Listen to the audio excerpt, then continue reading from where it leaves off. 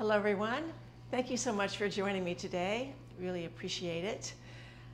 We've been talking about the Riviera shirt for the last couple of months for July and August. So I thought I would review the two garments before I show you what's going to start happening in September for us. This year for Sew Confident, we've been using the same pattern for 2 months in a row. So July was the first one, which is this. And we took the Riviera shirt and shortened the left front, added a section to the bottom of the sleeve, changed the collar from a collar and stand to a bias collar, and we emulated the front with a crossover back detail. I pulled out a kind of one of my favorite oldies but goodies Riviera shirt right here that's made pretty much like the pattern. Couple of buttons, one right here, one at the neck. This has the collar and stand, tapered sleeve, simple back. But what I ended up doing later after wearing it is I stitched this down right here. I stitched the left front, which is longer, over the right front, and I stitched it in place. I put it on, I let the garment just fall where I wanted it to fall, pinned it, and stitched it.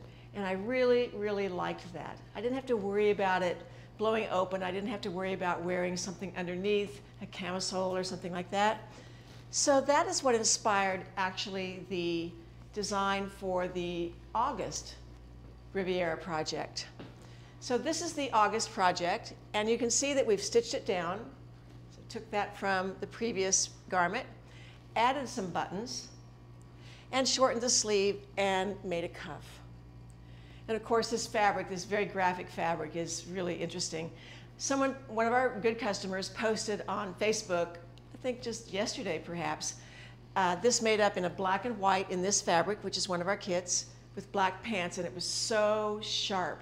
It was clean, it was sophisticated, and I loved it. So check out that Facebook page if you're a member of Sew Confident, and you'll see, I think it was on the private Sew Confident page. I'm actually not sure about that. Maybe Betsy can confirm that. But it was so good looking that I want you to see it made up in the black and white. So August is coming to an end, and we're still, of course, promoting all of our classes for Sew Confident, including the July and August. We're promoting these kits in the 3 colors, but we are sort of ready to get ready for September. And September is going to be here Friday. So we're shifting to a different pattern. Instead of the Riviera, we are using the Florence shirt pattern.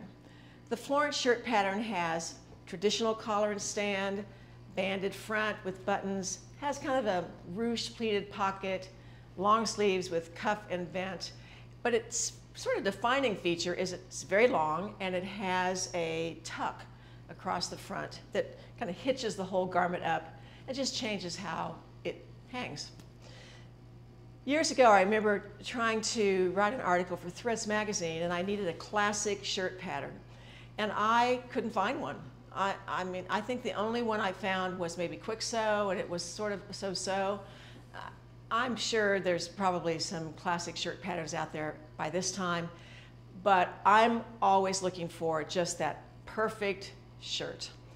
And I was reminded of this when my fellow folks at Kansas State University, Dr. Har, who teaches construction, was looking for a classic shirt pattern for her students to make in the class. And she couldn't find one either. So they've been using the Florence shirt pattern for a few years now and using it as a classic shirt pattern. So I decided that the project for September would be taking the Florence shirt, reshaping the body of it just a little bit, removing those tucks, changing the hemline to a shirt tail hem, basically deleting a few other things like the pocket and the band, excuse me, down the back. So this is what the project is for September. Here we have, excuse me, I'm going to have a little sip of something. I can't figure out what's going on with my voice. I just lose it every once in a while, so bear with me, I'm so sorry. So here it is. I'm using a rayon challis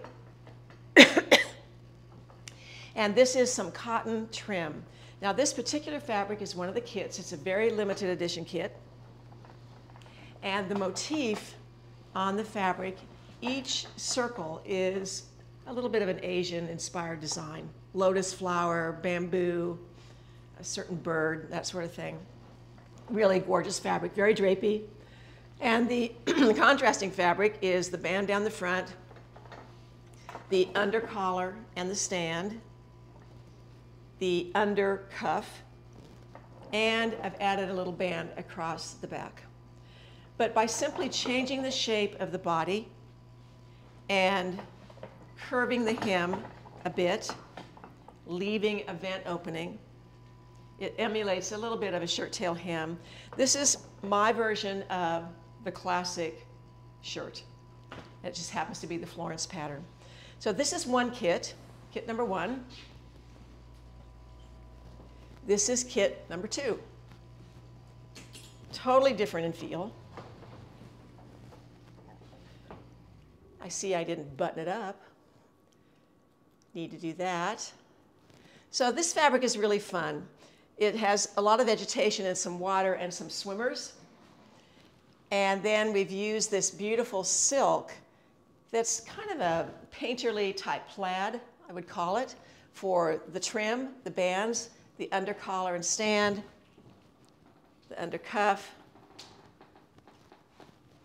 and the trim on the back. So hopefully you will enjoy this. If you're a yearly member of Sew Confident, you can also sign up just for the monthly class. We're going to be using the Florence shirt for September and October. We're really excited about October as well. So get your kit, grab one of these kits. I think we're going to probably run out of these kits pretty quickly because we don't have tons of fabric of each one.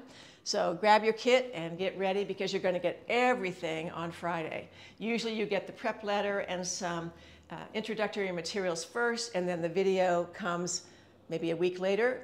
But because the first is Friday and all of that, everything's coming on the same day, so you'll get everything on Friday. So that's what's coming in Sew Confident. I want to remind you about our class coming up in Cleveland, Ohio. The dates are November 7th through 11th.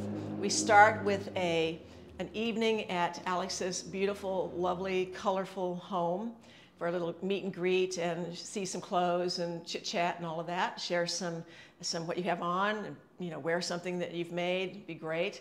And then the next 3 days you're going to sit and sew and you're going to work on knits. Now we're going to feature the ET pattern and the helix pants. But we know that there will be some people who will finish those fairly quickly. And so we're going to open that up so that you can continue to work on knits after that and make any knit garment that you want. We have a lot of t-shirts in addition to the ET. So next week on Tuesday, I'm going to show you some of the array of things that can be made in knit fabric. So stay tuned for that. But I hope you'll sign up. It's in a lovely venue in Cleveland. And we've given you information about hotels nearby. But if you live close by, you can drive and perhaps stay with a friend, but otherwise there's some nice hotels, great restaurants in Cleveland. Cleveland's a fabulous town. So hopefully you'll join us in November for our knit workshop. We have another event coming up in October in Topeka. Natalie Chanin of Alabama Chanin is coming to town. She and her, I think it's a CEO actually, her right hand, they're coming to Topeka for a trunk show on Thursday night. I think it's Thursday night, October 12th.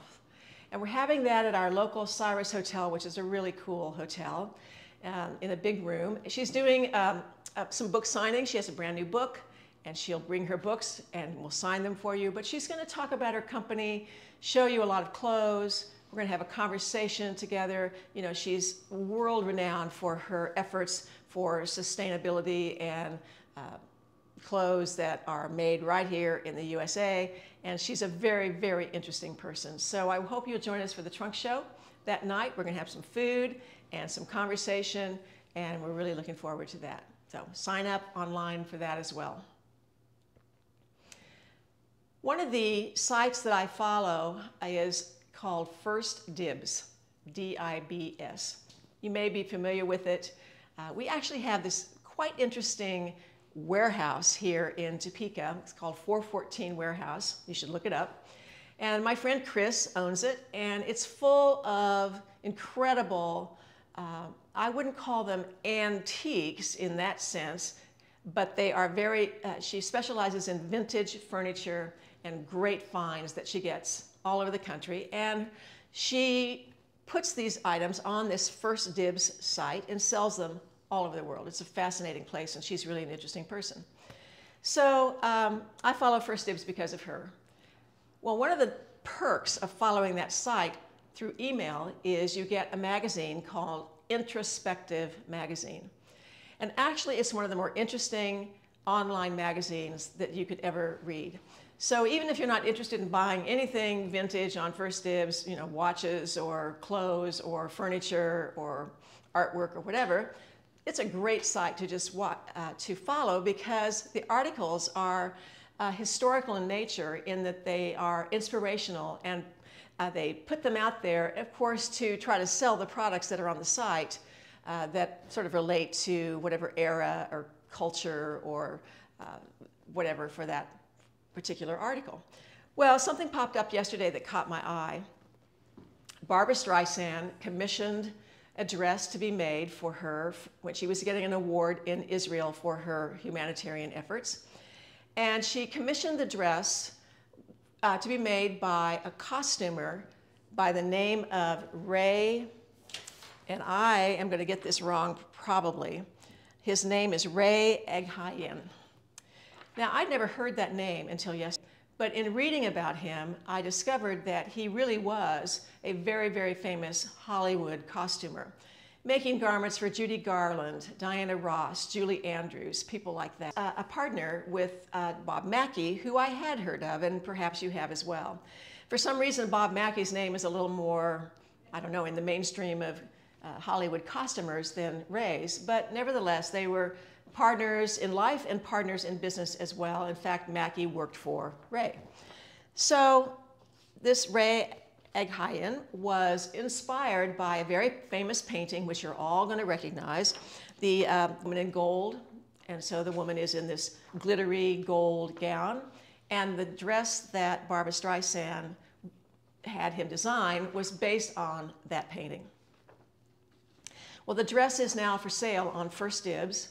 The original price was $47,850, but you can have it today at 25% off for only $35,812.50. But more interesting, really, not only is the whole story great, there's actually a documentary and an interview with this Ray designer. Notice I'm not pronouncing his name all the time. I'm calling him Ray like I know him real well. But at any rate, what struck me was that it doesn't matter how good you are, how famous you are, who your clients are, whatever. Everyone gets inspired by something. And artwork is a very prominent inspiration source for a lot of fashion designers. So I Googled something like art inspiration for fashion designers. And boy, was that a whole thing the rabbit hole to go down. It was really, really fun. Probably the most famous dress that you and I would recognize is the Mondrian dress by Yves Saint Laurent. And it's that one that's blocked, printed, you know, with black squares, and then you have red and blue and yellow and all of that. But you can just see the artwork and see the garments. And that's what Barbra Streisand and this Ray Aghayan were after, was taking that Gustav Klimt painting and designing a dress to look like it. So hopefully you'll enjoy maybe signing up to get that Introspective magazine and see and follow some of the vintage fashions. What I didn't know was that on the First Dibs site, they've sort of married with a site called The Real List. And The Real List is a site that sells extremely important vintage designer clothes. So it's fun to even just go through that site and see a simple t-shirt by Comme des Garçons that's going to sell for, you know, $8,000 or whatever. It's just fun to realize that there are things out there like that, and that people are wanting them and they're buying them and collecting them, and it's just really fun to follow. So check that out. But today we're going to talk about the Willow Blouse specifically, and I have it on. The Willow Blouse was introduced in Sew Confident Series 11 a year ago or so, and I have it on in cross-dyed linen, and cross-dyed means that you have two different colors of fibers. You have a lengthwise fiber and a crosswise fiber, and they're two different colors.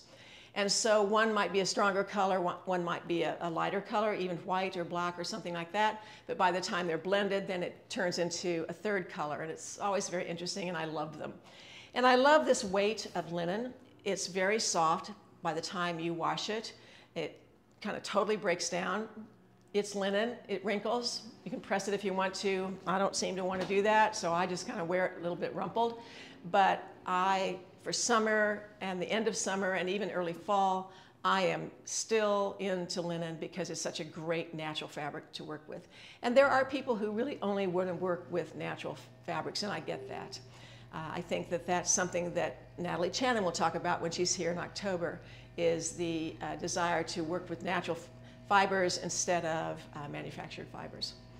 So I'm going to talk about this particular garment, specifically about the collar. I had an email from a friend and student who was here at our last Sew Kansas, and she left and went home and was making some things that had collars, and she sent me pictures of collars, and they were all a little bit maybe wavy. They weren't just lying perfectly around the neck. They weren't smooth and so forth, and she was wanting to know what to do. So it got me to thinking, well, what do you do to make a collar look better? So we're going to talk about that. So let me get my little board. We're back to the board, even though we've gotten so high tech, we don't need the board so much anymore. But first of all, I want to talk about interfacing. Over the years, I have experimented with every interfacing there is that you can get. And some years ago, like many years ago, we discovered this fusible tricot. Tricot is a knit, so it has a bit of stretch to it. But this is a tricot fusible interfacing, very, very sheer and lightweight. And you can feel the side that has the glue on it. It's just a little bit rougher. We carry this now in white and nude and black. But once I found this, I rarely looked again. Every once in a while, I'll be lured into ordering some different interfacing because of the price mostly. This comes from Japan. It's not the least expensive interfacing you'll ever find. But I always go back to this. And it doesn't matter the weight of the fabric. It can be a very sheer, thin fabric to quite a heavy fabric. This interfacing works for all of my needs all the time. But what I have discovered when I use this is that when I'm laying out my pattern pieces, I try to identify a section of fabric that I'm going to be cutting the small pieces that are going to get the interfacing, like the collar, the cuff, a band, a stand, whatever it is. They're usually smaller pieces. And so I like to fuse a larger section of interfacing to the fabric first, and then I cut out the garment piece, the pattern piece, with a pre-interfaced piece of fabric. Now, I might identify a section and fuse that down. I might cut away a section after I've cut all the big pieces out, and that's left. It doesn't really matter. You're just finding the area where you're going to be cutting those pieces. But what I do, I don't pre-shrink this, although in my Craftsy class called Underneath It All, I talk about how to shrink interfacing, but frankly, I've never done that in my whole life. I shrink it right before I put it down by placing the fusible side, obviously, to the wrong side of the fabric. I hold my iron over and I steam it, and watch the steam, just shrink that up just a bit. You can watch it just move ever so slightly. So I'm shrinking it before I'm actually putting the iron on it to press it down permanently. Works every time. This has never, in all the years I've used it, it's never bubbled, it's never released, it's never done anything except do its job. If I feel like I need some extra support, I can use 2 layers, but that's even pretty rare, actually. So for collars, I always interface the under collar, and I sometimes interface the upper collar. It depends on the fabric I'm using, the style of the collar, whatever, but that's a choice. I always fuse a little sample first to see what it's going to do to the fabric, because you can't tell by feeling this and feeling this of what's going to happen. You have to fuse it down on a sample, close your eyes and feel it and understand how much body it's going to add to it. What I have found with this is, because it's a tricot, it never really gets too stiff. It's always pliable, it molds, it just seems to work. So, cut your piece out on a pre-interfaced piece of fabric.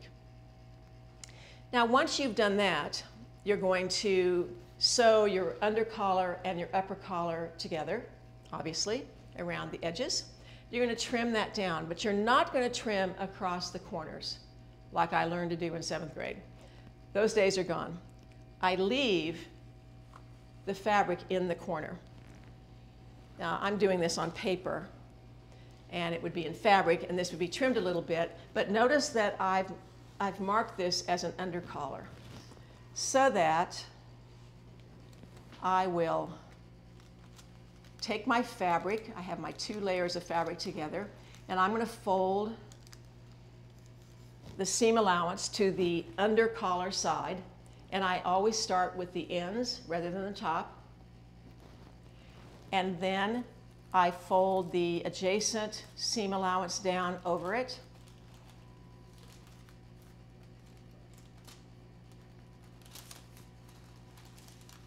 And I just press that 1-inch section, give that a press. And then for trimming, I have this portion hanging out from the side, and I'll just trim that off in line with that folded edge. That is the amount of trimming that I do. Works every time. So then I have my bamboo point turner. I prefer the the softness of this. And then this is not a poker. This is not something where I'm going to poke that corner. I'm going to use these edges, and I'm going to put that in there, and I'm going to push that against these outer edges. And that will give you a good point every time. Then, I'm ready to move this. Is that all right? Mm-hmm. All right. Move that out just a little ways. Then I take my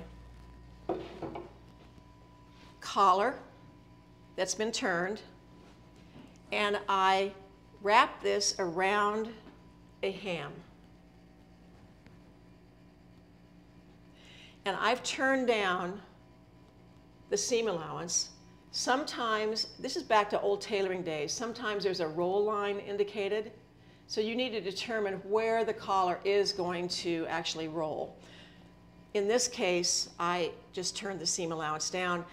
I pin it like this, like a neckline, and then I steam it. I don't put the iron to the fabric. I steam it, give it a little hand pat,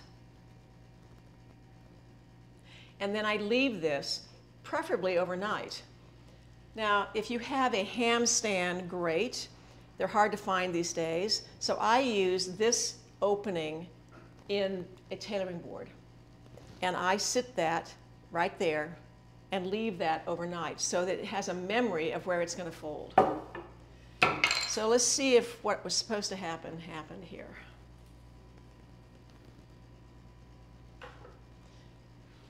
So you can see that these edges no longer line up. So this has been shifted, so there's a favoring to the upper collar. And I want to baste that to retain that offset. That's what is going to help your collar roll. And the fact that I steamed that in the round is going to help that shape around your neck. So that is shaping a collar the good old tailoring way. Doesn't matter what the fabric is. It doesn't have to be wool. It can be anything. So, do we have any questions about that, or shall we move on? Let me have a different way to check the comments, so I hope I'm going to keep up here.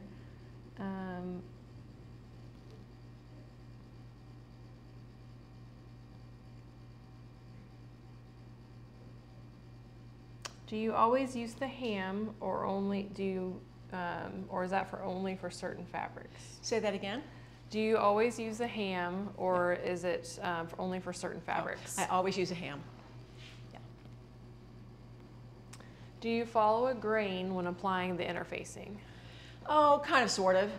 With a tricot, there's not a real true grain, but there is a difference in the stretch of this, so it kind of depends on which direction I want the stretch. I can use this on wovens or knits, but generally I'm not measuring lists like we do, you know, from the straighted grain to the edge and all of that, but I'm generally in a certain direction one way or the other. I can be off a little bit and it won't make any difference. This is a question about the Riviera kits. Is that okay? Sure. Okay. Are the block printed Riviera kits already sold out? No, we have some of all three colors. The block. Oh, print. the block printed. Yes, we are all sold out of that, and we're not getting more. Sorry about that. Yeah. Okay. And I do think I saw one previously, so hold on. They had some questions about your first dibs and that conversation. Okay, we can pick that up later maybe. Okay, okay. Is that all right? Yep, that's fine. Okay. Mm-hmm. We'll go back. Okay, all right. So let's talk about some fabrics. We are in sale mode here last week, this week, and next week. Last week was prints, this week is solids, and next week is knits. So we're going for it. All of the fabrics that are on sale for the next week are 60% off. That's 6-0. And a lot of them are linen.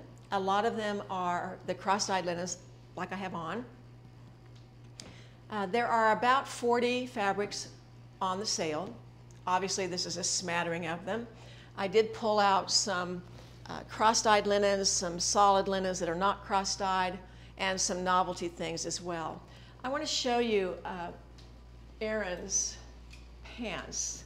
She made the West End pants in linen. These are so fantastic. You know, it's a great weight, nice flow. I don't know, they look, to me, you could wear this almost year-round, really. It's fantastic. But it's the kind of linen that is great for pants, for the willow blouse, whatever. Anyway, so we start up here. This is actually linen that's crinkled, and it's permanently crinkled. So this would make a fun willow blouse or any other sort of top as well. Probably not for pants so much, it's a little bit sheer, but it's a great little texture, and it's pure white. This is a cross-dyed linen called grape soda, and it's purple and it's white. So when they're mixed together, it looks lavender. This is called something orange, Xenia orange, and boy, what a color. This has been my color this summer. I've just loved it. This is the color. This is solid, not cross-dyed. This is a solid linen, the same as Erin's pants. And then this yellow is cross-dyed. What a beautiful fabric this is. It's so, so, so soft. We buy good linens. You know, we buy the kind of linens that really, they wrinkle right, if you know what I mean. They're not inexpensive linens. We buy really good linens. But this is yellow and white. And then we have one that's cross-dyed with blue and yellow, more like an aqua and yellow. And that is called sky blue and lemon yellow. So these are all linens, and we have a lot more linens on the sale as well. Then we get in some other novelty fabrics. This is actually a polyester, but has a beautiful texture to it.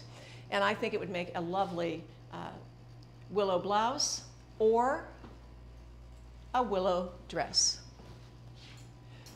So in the willow pattern, you have either the short sleeve like I have on or the long sleeve. Both are in the pattern. And it's easy to lengthen this into a dress. This happens to be silk, but silk and this polyester have very much the same character of drape. So think about making a dress that can go into fall for a holiday. It's a beautiful, beautiful blueberry color. Now this is a fabric that I would use as a light rainwear. I would make something like a Charlie bomber, and I would use it as a piece of rainwear. This is similar to oh, by the way, we have this in black and white and this color, all on sale. This is a fabric that is polyester as well, and it's like a deep crepe. There's quite a bit of texture to it. It's a gorgeous deep red, very, very, very drapey. Again, a beautiful blouse, tank. We've made an Anne's tank out of it.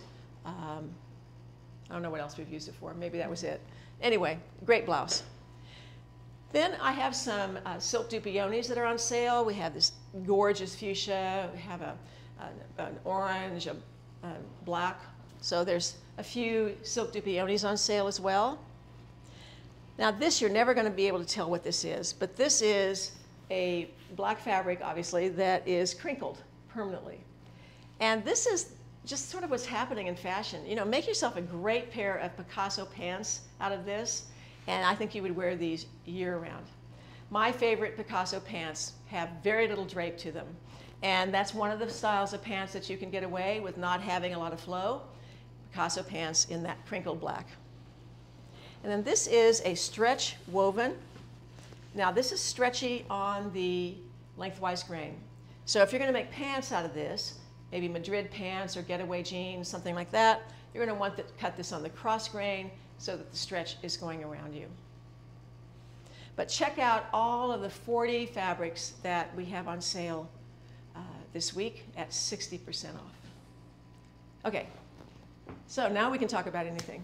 All right, let's go back to those comments. Let's see what else we have. Do you have any heavy linen? What is the weight of each linen on display? Well, this is a handkerchief weight. This is probably about a 7 ounce. This is about a 7 ounce. This is lightweight handkerchief, and this is lightweight handkerchief.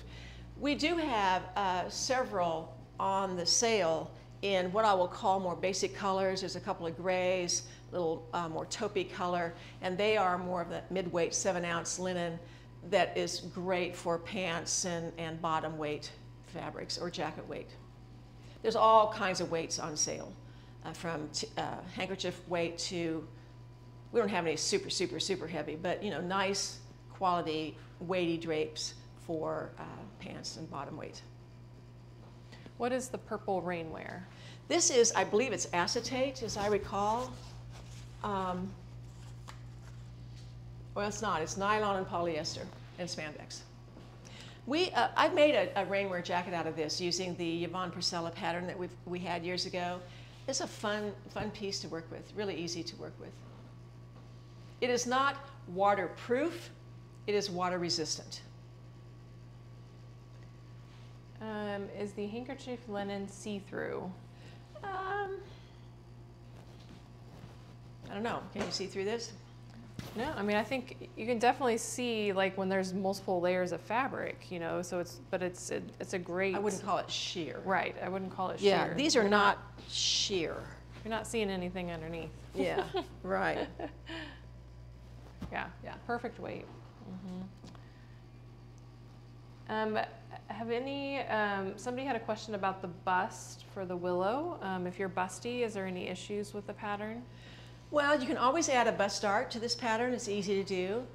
You just want to make sure this has enough ease in it that this particular drape doesn't, protrude too much.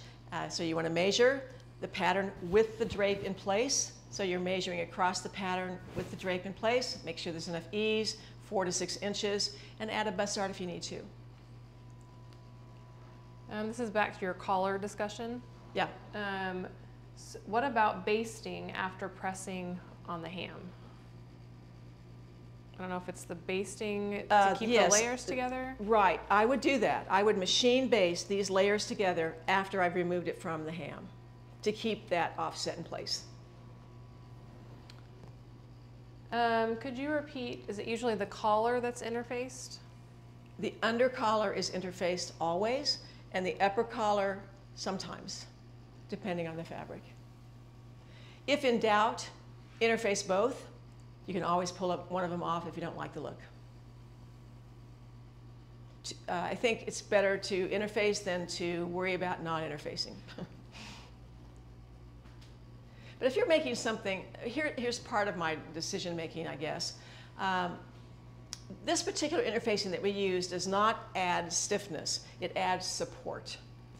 But it also makes fabric a little bit smoother. So if you're making something that's very rumpled and crinkled and all of that, maybe you don't want to do that to the upper collar because you want to retain the same look. That might be part of your decision. I think this question refers to the fabric on the board here where you were demonstrating the collar. Okay. They wanted to know what it was. We have this fabric. This is a shirting fabric that we have. It's a tiny little shirting check. Maybe Betsy can find this. We have several shirtings. This was one that was used in a kit for the Whistles Yoke project back in, I think, March or April, March, I think. So we still have a little bit of that fabric. It's a great, it's a really nice shirting. And they could also have been referencing the background fabric. I'm not sure. This is denim. So, Sorry. Just a scrap of denim that I used to wrap the board. We probably don't have this anymore. What patterns would you recommend for the silk dupioni? Oh, okay.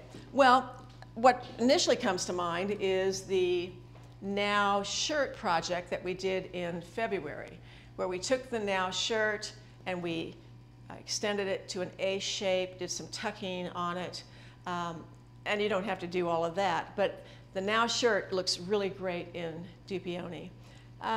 Sometimes I'll buy a yard or so of any dupioni, any color, so I can cut strips on the bias and use the strips for pipings, which we also did on that project. But I like to add bits of dupioni to my garments.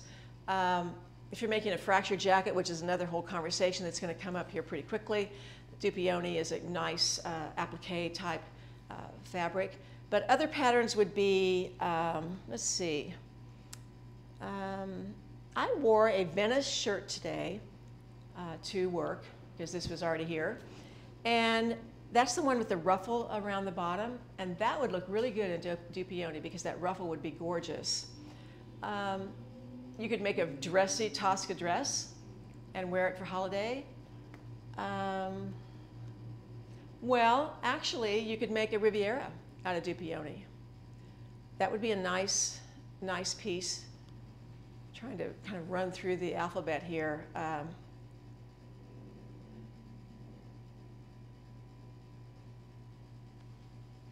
It would, because wasn't the other Riviera that you showed, was that it wasn't a dupioni, but was it a silk? That's right. This Riviera is not a dupioni, but it's dupioni-like.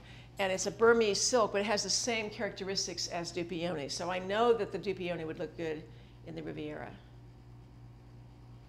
I think that you have to be careful with dupioni for making, let's say, a jacket, because there's not much hang to it. If I were going to use dupioni in a jacket, I'd probably underline it and line it, and that would turn it into a jacket weight piece. But just a single layer of dupioni for a jacket probably wouldn't cut it. So I think of it as more as blouses.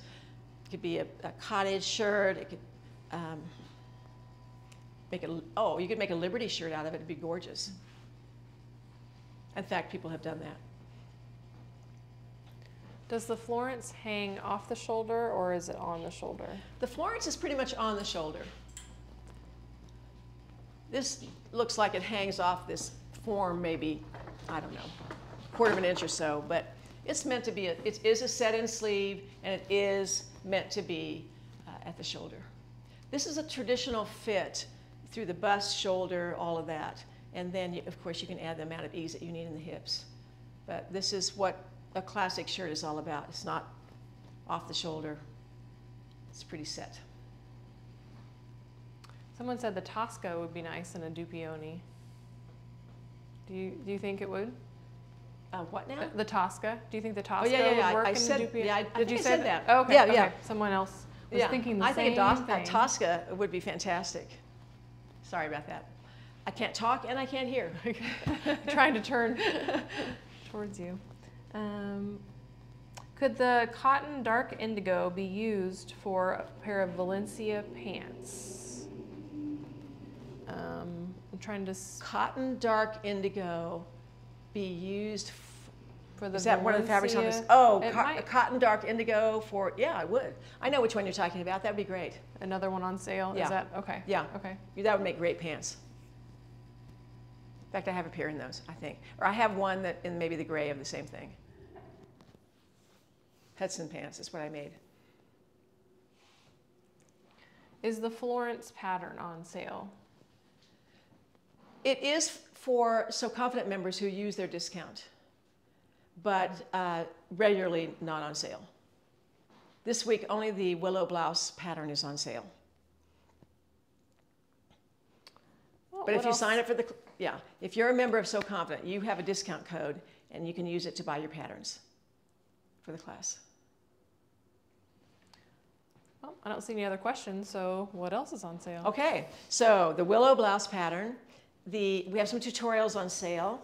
We have a whole tutorial on how to make the Willow Blouse, start to finish. It was part of Series 11 Sew Confident, so if you were a member of that year, you have it. But you can now purchase just that class. That's on sale. Collars and stands is on sale. That talks about the whole interfacing thing I talked about, the shaping of the collars, the corners, all of that. And sewing with linen. How to sew linen. And then the fabrics at 60% off. So there you go. Okay. I don't see any other questions. Okay. Well, thanks so much for joining me, and I will see you next week.